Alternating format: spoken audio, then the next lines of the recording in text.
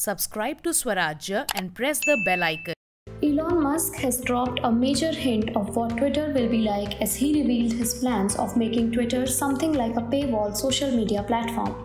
However, he clarified that for casual users, Twitter will always be free, but a slight cost may be imposed on commercial and government users. He tweeted, "Ultimately, the downfall of the Freemasons was giving away their stone-cutting services for nothing.